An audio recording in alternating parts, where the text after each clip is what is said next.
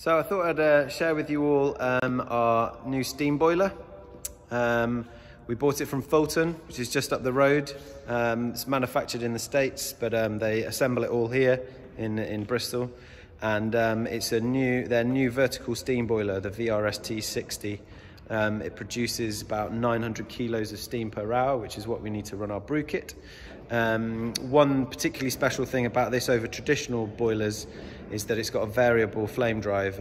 They've designed it from the ground up, thinking about all the different features and how to make it more sustainable and more efficient. And so it is a gas-powered steam boiler. We did look at getting electric, but we would have had to have upgraded our supply to a huge supply. We would have had to dig up the road, and it would have cost a great amount of money. With this one, we have the option for turning it into a biomethane burner.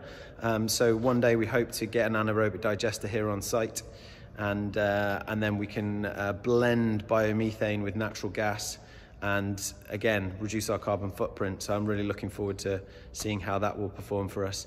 We're going to install it outside in a big huge plant shed, so we have a nice quiet brewery. And yeah, we're looking forward to seeing how it was going to perform for us. Cheers.